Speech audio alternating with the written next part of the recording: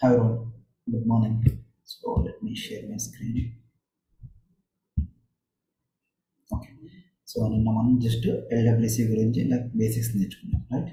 So LWC అంటే ఏంటి, so మనకు ఎల్డబ్ల్యూసిలో కాంపౌండ్స్ని ఎలా క్రియేట్ చేయాలి, విఎస్ కోడ్ ద్వారా మనం కాంపౌండ్స్ని ఎలా క్రియేట్ చేయాలి అనేది నిన్న మనం చూసుకున్నాం రైట్. సో ఎల్డబ్ల్యూసిని క్రియేట్ చేయాలంటే మనకి ఏం కావాలి, ఒక హెచ్టిఎంఎల్ ఫైల్ కావాలి, దాంతోపాటు మనకు జావాస్క్రిప్ట్ ఫైల్ కావాలి, సో ఇంకా మనకు ఎక్స్ఎంఎల్ ఫైల్ కావాలి. దాంతోపాటు మీకు అడిషనల్గా ఏదైనా స్టైల్స్ కానీ కలర్స్ కానీ ఏమైనా యాడ్ చేయాలనుకుంటే మీరు సిఎస్ఎస్ ఫైల్ని అడిషనల్గా యూజ్ చేయాల్సి వస్తుంది రైట్. సో నిన్న మనం ప్రీవియస్ క్లాస్లో ఒక ఎల్డబ్ల్యూసి కాంపోనెంట్స్ని క్రియేట్ చేసుకొని చూపించాము ఇక్కడ right. Hi this is my first LWC అని చూపించాము రైట్. సో దాన్ని చూస్తే మనం ఈ స్టాటిక్ డేటా రైట్, స్టాటిక్ ఇక్కడ మనం ఇక్కడ ఈ జావాస్క్రిప్ట్లో ఏదైతే మనం డేటాని ఎంటర్ చేసి ఉంటామో, ఏదైతే డేటా మనం ఎంటర్ చేసి ఉంటామో అదంతా మనకు స్టాటిక్ రైట్. సో అలా కాకుండా ఇప్పుడు ఇది మనం కోడ్ లెవెల్లో రాసుకున్నాం కాబట్టి దీన్ని మాత్రమే మనం ఇక్కడ డిస్ప్లే చేస్తున్నాం. సంథింగ్ ఇట్లా. సో ఇప్పుడు ఏమైనా కావాలనుకుంటే ఇక్కడ మనం టైప్ చేస్తున్నాం మనం. ఇదంతా మనకు static value. By default hard code చేసాం అనమాట. దానికి మనం రిఫ్రెష్ చేసినా కూడా ఇదే కనిపిస్తుంది రైట్. సో ఎందుకంటే ఇది మనం హార్డ్ కోడ్ వాల్యూ అనమాట, ఇది చేసాం మనం రైట్. సో అలా కాకుండా డైనమిక్ వాల్యూ మనం ఏదైనా ఇచ్చేస్తే ఎలా అంటే, ఇప్పుడు మనం ఇక్కడ టైప్ చేసినప్పుడు ఇప్పుడు ఎల్డబ్ల్యూసి ఉంది కదా, ఎల్డబ్ల్యూసి బదులుగా ఇక్కడ నేను గోపాల్ అని టైప్ చేస్తాను ఓకేనా. సో గోపాల్ అని టైప్ చేస్తే అక్కడ టైప్ చేసిన నేమ్ నాకు పైన కనిపించాలి. కింద మనం ఒక ఇన్పుట్ వాల్యూ తీసుకొని అక్కడ టైప్ చేసిన వాల్యూ మనకు పైన కనిపించాలి ఓకేనా. సో దాన్ని ఏమంటామంటే మనం డైనమికల్ వాల్యూగా చేంజ్ చేస్తాము. అంటే మనం డైనమిక్గా ఏదైతే వాల్యూని ఎంటర్ చేస్తామో ఆ వాల్యూ అనేది మనకు పైన చేంజ్ అవ్వాలి ఓకేనా. సో దాంతోపాటు డైనమికల్గా వాల్యూ చేంజెస్తో పాటు ఏదైనా ఒక ఐకాన్ని డిస్ప్లే చేయాలి. Let's say sales ఫోర్స్లో LWC icons అని కొట్టగానే మనకు డిజైనింగ్ ఐకాన్స్ కనిపిస్తాయి ఇక్కడ చూడండి. సో యూటిలిటీ ఐకాన్ అని, తర్వాత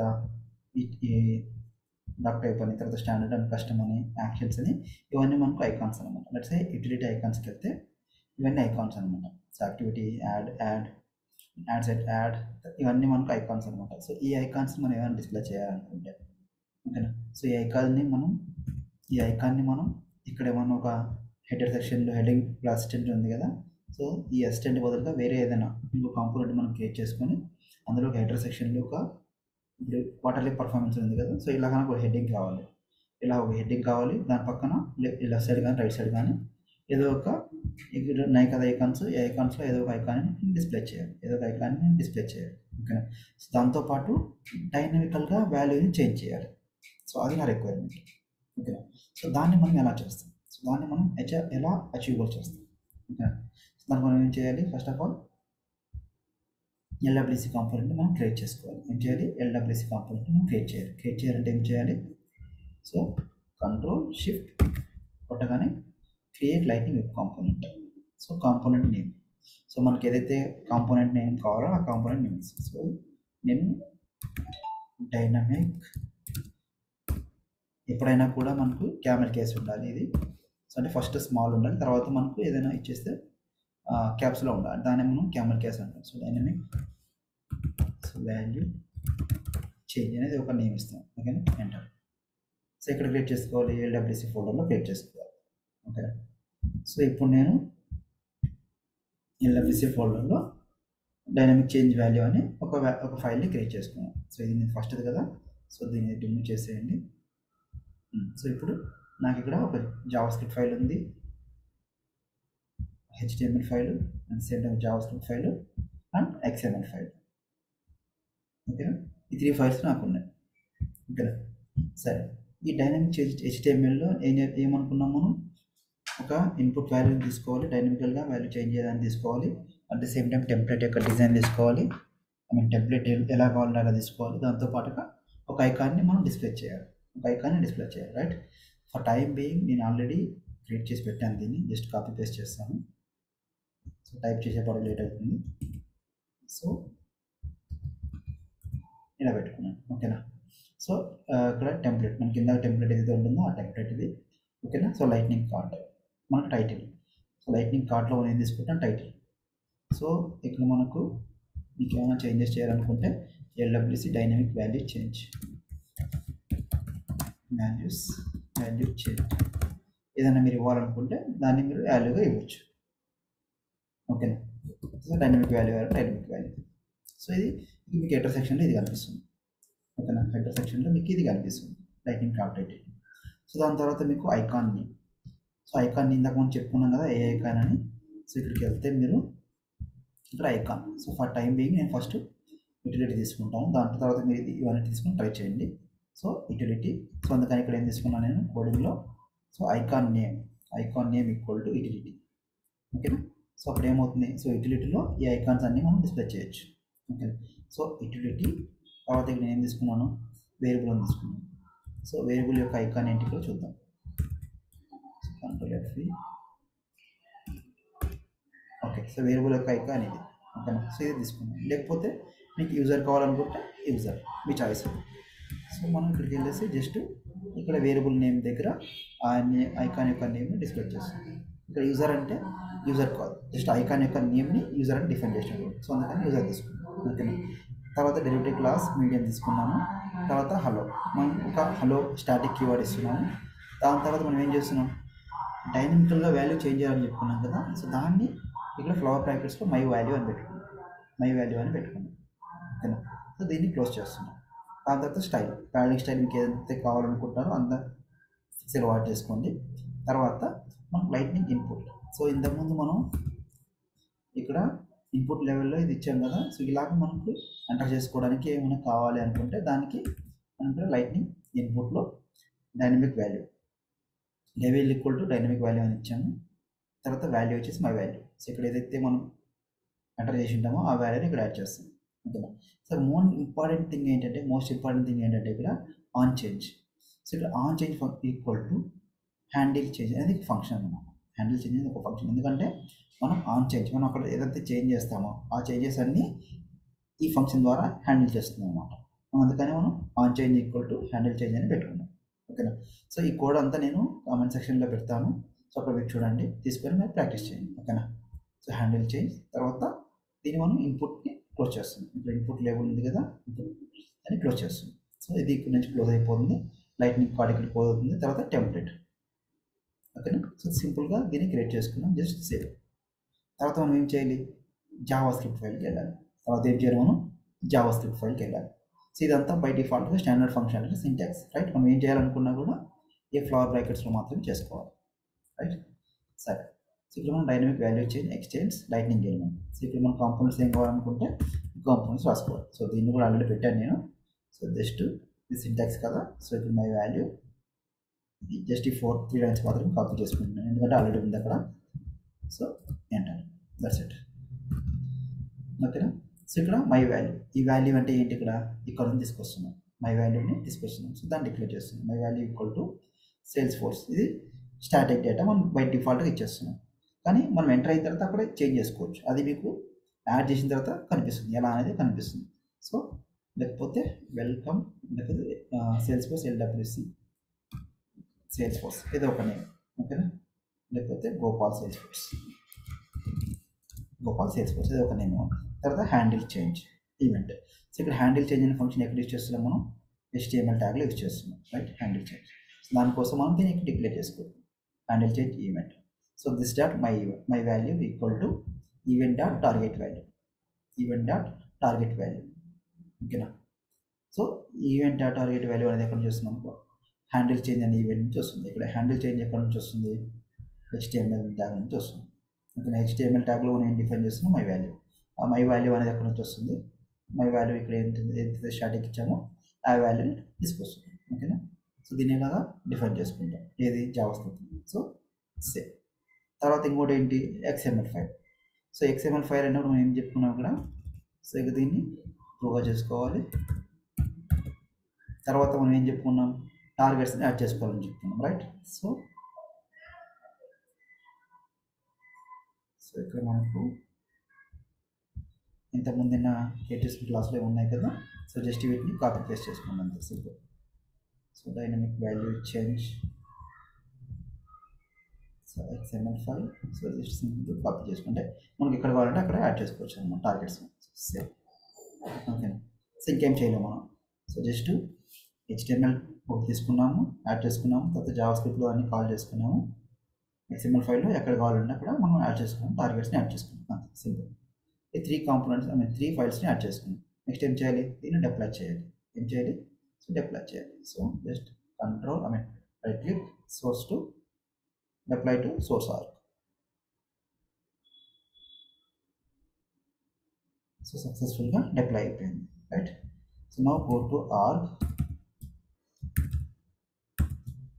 ఆర్గ్కి వెళ్ళేసి రిఫ్రెష్. ఇప్పుడు ఏం చేయాలి, మనం ఆ కాంపోనెంట్ని ఇక్కడ యాడ్ చేసుకోవాలి, right. So edit page. So మన కాంపోనెంట్ నేమ్ ఏంటి, dynamic value change. Go to custom. So dynamic value change. So సింపుల్గా దీన్ని ఇక్కడ యాడ్ చేసుకుంటాము. సో యాడ్ చేసుకున్నాం. So save.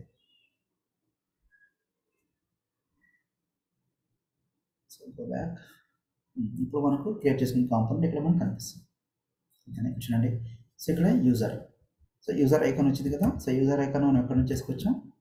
సో ఇక్కడ XML ఫైల్లో యూజర్ అని తీసుకుంది, రైట్. యూజర్ నేమ్ ఇచ్చాం కాబట్టి మనకి ఇక్కడ యూజర్ సింబల్ డిస్ప్లే అయింది, రైట్. సో ఇక్కడ యూజర్ సింబల్ డిస్ప్లే అయింది. తర్వాత LWC డైనమిక్ వాల్యూ. సో ఈ వాల్యూస్ ఎక్కడ ఇచ్చాం, మనం టైటిల్లో ఇచ్చాం, LWC డైనమిక్ వాల్యూ అని ఇచ్చాం కదా. సో ఇక్కడ వాల్యూ అని ఇచ్చాం. సో అందుకని ఇది వాల్యూగా మీకు డిస్ప్లే అయింది. సో లేదా ఇక్కడ మీరు ఏదైనా అడిషనల్గా డిస్ప్లే చేయాలనుకుంటే గోపాల్ కావాలనుకుంటే గోపాల్ డిస్ప్లే చేయొచ్చు, టైటిల్ని డిస్ప్లే చేయొచ్చు. యూజర్ కావాలంటే ఇక్కడ యూజర్ని డిస్ప్లే చేయొచ్చు. తర్వాత ఇక్కడ హలో అనేది స్టాటిక్. ఎందుకంటే ఇక్కడ స్టాటిక్ వర్డ్ ఇచ్చాం కాబట్టి హలో. ఇక్కడ మై వాల్యూలో ఏమి ఇచ్చాము దాన్ని మనం జావా స్క్రిప్ట్లో కాల్ చేసుకుంటాం, గోపాల్ సేల్స్ కోసం. అందుకని ఈ వాల్యూ ఒకటి డిస్ప్లే అవుతుంది. కావాలంటే ఇప్పుడు చూడండి, గోపాల్ సేల్స్ కోసం తీసేస్తే ఆ వాల్యూ అనేది పూర్తిగా వెళ్ళిపోతుంది. కానీ ఇది అలా కాదు, రైట్. సో ఇప్పుడు నేను ఇక్కడ టైప్ చేస్తాను, హాయ్ గోపాల్. ఓకేనా. సో ఇలాగ మనం ఏదైతే టైప్ చేస్తామో అదంతా మనం ఇక్కడ ఆటోమేటిక్గా పాపులేట్ అయిపోతుంది. సో దీన్ని ఏమంటామంటే మనం డైనమికల్గా వాల్యూస్ చేంజ్ చేయడం అంటాం. ఓకే. సో ఇక్కడ టైటిల్ ఏమి ఇచ్చాం, మనం డైనమిక్ వాల్యూ అని ఇచ్చాం. సో ఇది ఎక్కడ నుంచి వస్తుంది మనం చూద్దాం.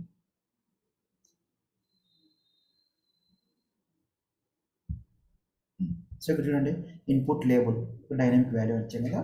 ఈ డైనమిక్ వాల్యూ అనేది మనం ఇక్కడ డిస్ప్లే అవుతుంది. జస్ట్ వాల్యూ అని ఇస్తే మీకు వాల్యూ మాత్రమే డిస్ప్లే అవుతుంది, చూడండి. సో వాల్యూ అని ఇస్తే వాల్యూ డిస్ప్లే అవుతుంది. ఇప్పుడు మనం ఏమైనా చేంజెస్ చేసాం, గోపాల్ యాడ్ చేసాం హెడ్డింగ్ సెక్షన్లో. తర్వాత ఇక్కడ వాల్యూని డైనమిక్ తీసి వాల్యూ అని ఇచ్చాం, రైట్. సరే, ఇప్పుడు యూజర్ ఉంది కదా. సో ఈ యూజర్ బదులుగా వేరే ఐకాన్ ఇస్తాను నేను. సో లెట్స్ సే యూజర్కి బదులుగా అప్లోడ్ కానీ సరే ఇదే ఇస్తాడు. సో వేరియబుల్ ఉంది కదా. సో యూజర్ బదులుగా కాపీ, లైక్ ఈ వేరియబుల్ దాన్ని కాపీ చేయండి. కాపీ యూజర్ని తీసేసి వేరియబుల్ని యాడ్ చేయండి, అంతే. సేవ్. ఓకేనా. ఇప్పుడు గోపాల్ అని ఇచ్చాను. సో ఇక్కడ డైనమిక్ వాల్యూ కాబట్టి జస్ట్ డైనమిక్ దిస్ వాల్యూ అని ఇచ్చాను. ఇంకేం చేంజెస్ అయితే నేను చేయలేదు. ఓకేనా. సో దీన్ని ఏం చేయాలి, మనం డిప్లాయ్ చేయాలి. So deploy to source org. So ఇప్పుడు ఏమవ్వాలి, మనకు హెడర్ సెక్షన్లో టైటిల్ గోపాల్ యాడ్ అవ్వాలి. లాస్ట్లో సక్సెస్ఫుల్లీ డిప్లాయ్ అయిపోయింది. గోపాల్ లాస్ట్లో యాడ్ అవ్వాలి. తర్వాత ఇక్కడ ఏమవ్వాలి, ఇక్కడ గోపాల్ యాడ్ అవ్వాలి. తర్వాత డైనమిక్ వాల్యూ రిమూవ్ అయిపోవాలి, రైట్. తర్వాత ఇక్కడ ఐకాన్ ఉంది కదా. ఈ ఐకాన్ అనేది మనం కంప్లీట్గా చేంజ్ అయ్యి మనం ఇక్కడ ఏదైతే ఐకాన్ ఇచ్చామో ఆ ఐకాన్ మనకు డిస్ప్లే అవ్వాలి, right. So just refresh.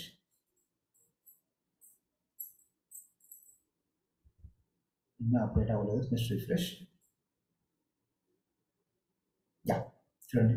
So ఇప్పుడు అప్డేట్ అయిపోయింది, రైట్. ఇంతకుముందు యూజర్ ఐకాన్ ఉంది ఇక్కడ, ఇంతకుముందు ఈ ఐకాన్ ఉంది. ఈ ఐకాన్ బదులుగా మనం ఈ ఐకాన్ పెట్టుకున్నాం, రైట్. అందుకని ఈ ఐకాన్ చేంజ్ అయిపోయింది. తర్వాత LWC డైనమిక్ వాల్యూ.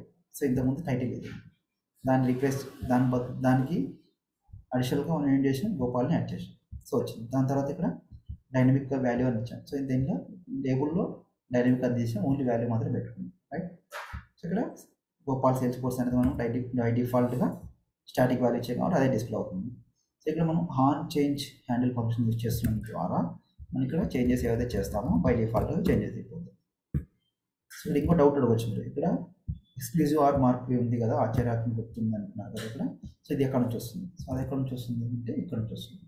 సో ఇక్కడ మనం ఇచ్చాం కదా, సో ఇది స్టాటిక్ వాల్యూ కింద కన్సిడర్ చేసుకుంటాం. ఇప్పుడు ఉంది కదా మార్కు, దీన్ని రిమూవ్ చేస్తే అది వెళ్ళిపోతుంది అనమాట. So let's save. ఇంకా అది కాకుండా మీరు ఏమన్నా హ్యాండిల్ చేయాలనుకుంటే, వేరే ఐకాన్స్ ఏమన్నా మీరు చేయాలనుకుంటే చేసుకోవచ్చు. సో వాల్యూమ్ ఐకాన్ని మీరు ఏమన్నా డిస్ప్లే చేయాలనుకుంటే, సో ఇక్కడ వేరియబుల్ బదులుగా ఈ ఐకాన్ని డిస్ప్లే చేసుకోవచ్చు. Okay, save. So let's deploy.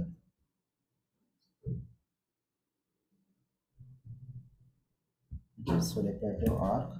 Okay, just refresh చేయండి. మీకు కావాల్సిన చేంజెస్ అన్నీ మీకు రిఫ్లెక్ట్ అయిపోతాయి. సో లైట్నింగ్ కాబట్టి కొంచెం అటు ఇటుగా ఉంటుంది. ఒక 1 or 2 minutesలో మీకు రిఫ్లెక్ట్స్ అనేవి జరిగిపోతాయి. ఓకే, చూడండి. సో ఇప్పుడు మనకు ఇంతకుముందు ఈ icon డిస్ప్లేషన్. So next volume of. ఇవి ఈ ఐకాన్స్ కూడా మీరు ట్రై చేయండి. సో ఇప్పుడు ఇది ట్రై చేసాను కదా, ఇలాగ మీరు డిఫరెంట్ ఐకాన్స్ని యూజ్ చేసి ట్రై చేయండి. ఓకే, సో ఇందాక మనకు ఎక్స్క్లూజివ్ ఆర్ మార్క్ కనిపించింది. సో ఇప్పుడు అది లేదు, తీసేసినాం. నేను సింపుల్గా లోగో పార్ట్. సో ఇలాగ మనం వాల్యూస్ని డైనమికల్గా చేంజెస్ అనేవి చేసుకుంటూ పోతాం బై యూజింగ్ LWC కాంపోనెంట్ ద్వారా. ఓకే, సో ఇది చిన్నది అనమాట, ఒక చిన్న కాంపోనెంట్ డిస్ప్లే చేయడం. సో ఇందులో ఏమైనా డౌట్ ఉందండి? సో ఇందులో ఏమైనా డౌట్ ఉంటే అడగండి, క్లియర్ చేద్దాం. సో మీరు ఈ ఐకాన్స్ అన్నింటినీ ట్రై చేయండి. దాంతోపాటుగా కింద మనకు వేరే ఐకాన్స్ కూడా ఉంటాయి. సో ఈ ఐకాన్స్ కూడా ట్రై చేయండి. దాంతోపాటుగా మనకు స్టాండర్డ్ ఐకాన్స్ కూడా ఉంటాయి. సో మీరు ఏం చేయాలి, అప్పుడు సింపుల్గా చేంజెస్ చేసుకోవాలనుకుంటే ఐకాన్ ఏముంది కదా, యూటిలిటీ ఇచ్చాము. సో యూటిలిటీ బదులుగా మీరు స్టాండర్డ్ ఐకాన్ ఇవ్వచ్చు. సో లేదు అనుకుంటే టైప్ ఇవ్వచ్చు, లేకపోతే యాక్షన్ ఇవ్వచ్చు. ఇక్కడ మనకు కనిపిస్తున్నాయి కదా స్టార్టింగ్లో icon names. So utility dot type standard and custom actions. So వీటిని నేమ్స్ ఇచ్చేసి విడిది అనుకో. సో దీన్ని కాపీ. సో ఇక్కడ ఐకాన్ నేమ్ బదులుగా utility type method dot type. So దాని తర్వాత మీకు కింద ఐకాన్స్ ఉన్నాయి. ఇక్కడ లెట్స్ సే నాకు CSV ఐకాన్ లేకపోతే ఎక్సెల్ ఐకాన్ డిస్ప్లే చేయాలి, కాపీ. సో ఇక్కడ వాల్యూమ్లో దగ్గర ఇది అప్పుడు ఏమవుతుంది, మీకు అది మీకు డిస్ప్లే అయిపోతుంది. ఓకేనా. సో ఈ ఐకాన్ అనేది మీకు ఎక్కడ డిస్ప్లే అవుతుంది, ఆర్కు డిస్ప్లే అవుతుంది, ఇక్కడ డిస్ప్లే అవుతుంది. సో మీరు ఒకసారి ట్రై చేయండి. ఇన్కేస్ ఏమైనా డౌట్స్ ఉంటే అడగండి, క్లియర్ చేద్దాం. ఓకేనా. Okay, thank you.